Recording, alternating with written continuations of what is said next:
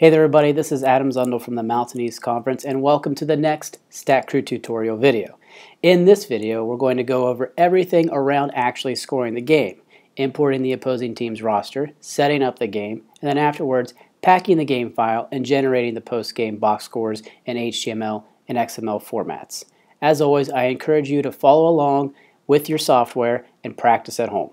Let's go ahead and get started.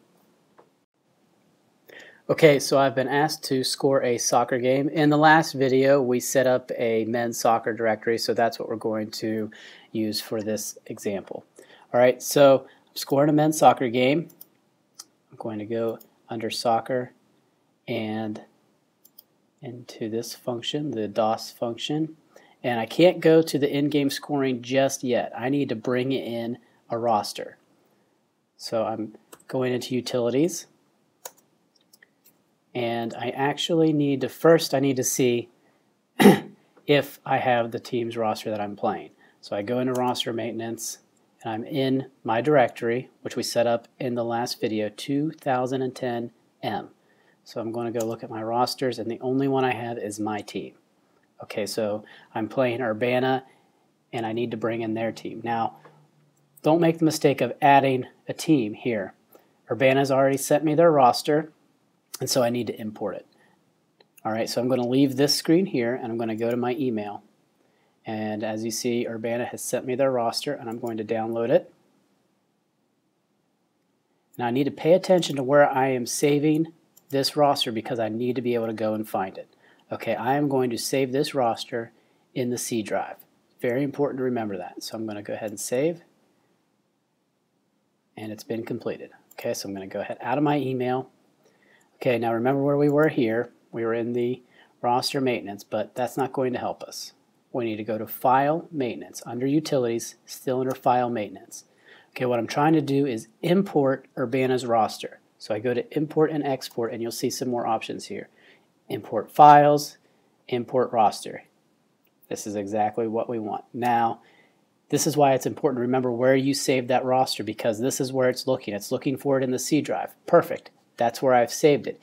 If you happen to save it into a downloads folder, it gets a little bit tricky to find that roster. So I encourage you to just save it in your C drive and then import it from there. And it's going to put it in the proper directory, 2010M.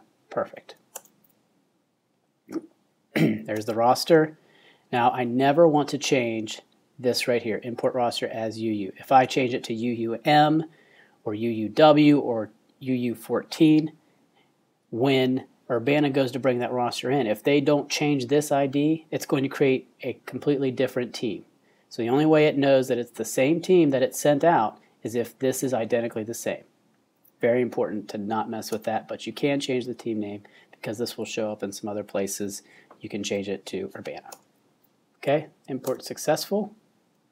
And now if we were to go and check our roster maintenance, we should see two teams. And there they are. Okay, so my roster is in, successfully imported. I'm going to back all the way out, and I do that by hitting escape, and then when I can't escape anymore, I can go to quit. So here I am about ready to start scoring this game. Okay, so I hit S. These are generally set up. College soccer is 10 minutes.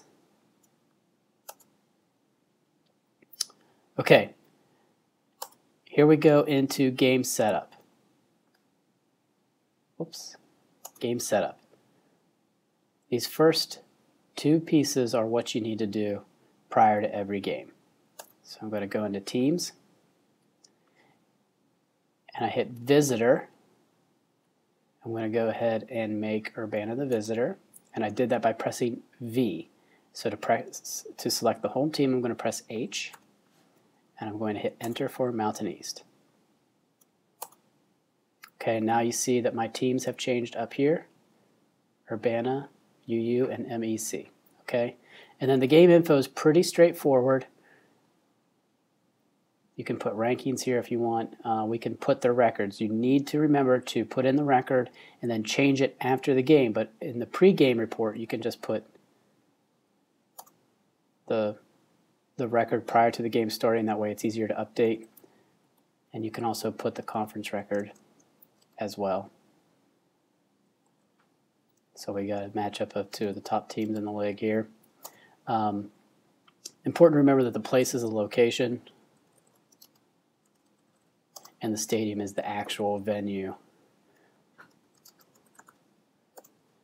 This is a conference game. These N's stand for no's, and to change those, we change them to Y's for yes.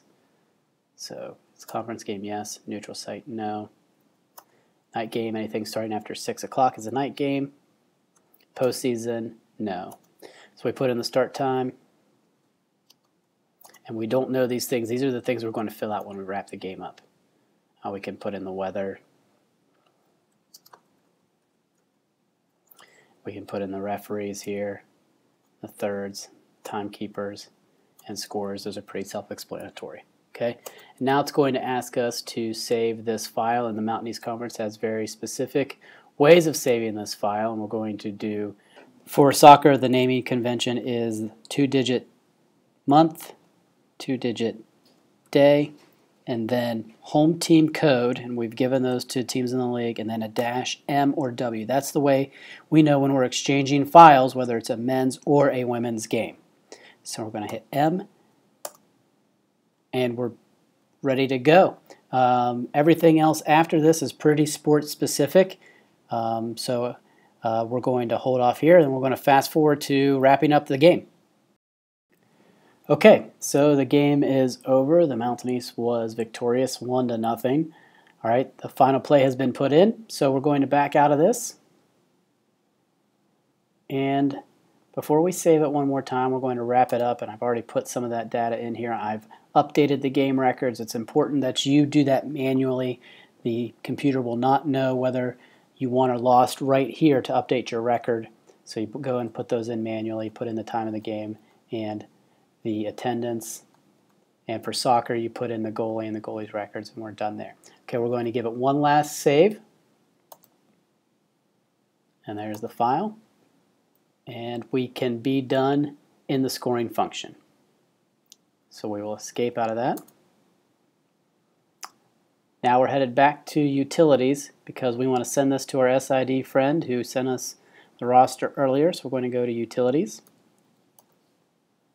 Going to go to File, Maintenance, and what we're going to try to do is pack this file. Again, the packed file contains all of the game data that we're looking for and is necessary to maintain statistics. So I'm going to import and export because we want to export this file. Before we export it, we want to pack it. Okay, so we select Pack the Game File. That's the one that I want to send. Now it's very important to know where you are packing this file. So you have to follow this path when you want to go email it. It's in the C drive, in this folder, in this folder. So that's where we're going to go. It says it's created. Now I'm going to email that file to my SID friend. Going to try to attach it. And again, I have to follow that path. So I'm going to go to the computer, C drive, and the packed file has SPK. That's the one that I want to send. And that's how you send the packed file. So we've taken care of that.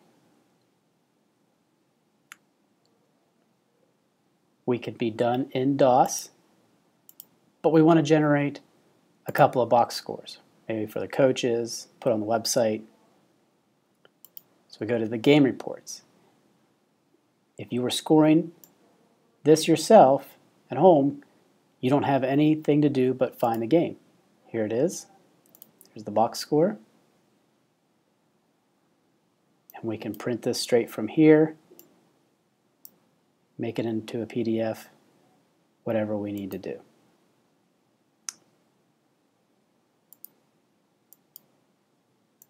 I'm going to make this into an HTML box score, and I'm going to select generate. And again, make sure you understand where this path is.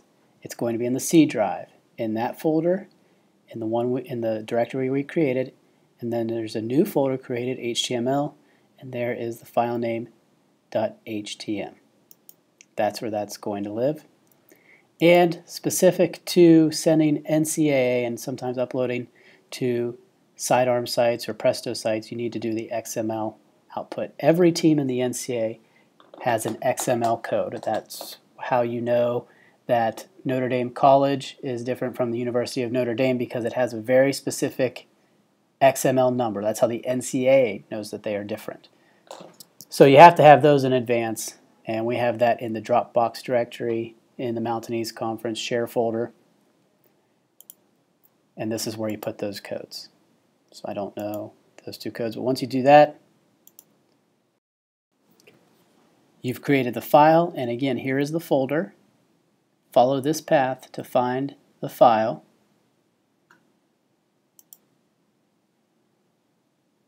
Should be good in here.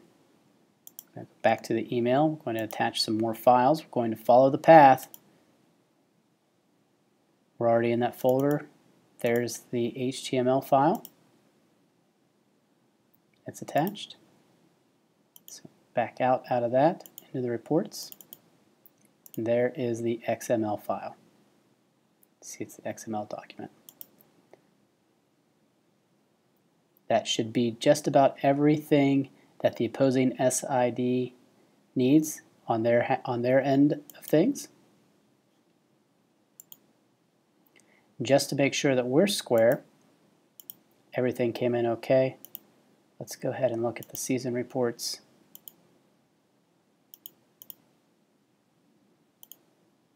And it's calculated. It's the only game I have in there, even though I inflated the record of the teams. There it is. So we have successfully set up the game. We imported the roster. We wrapped it up. We packed it. We sent it. We created the HTML and the XML. So a very productive day in this session. And congratulations, you've sent your game file.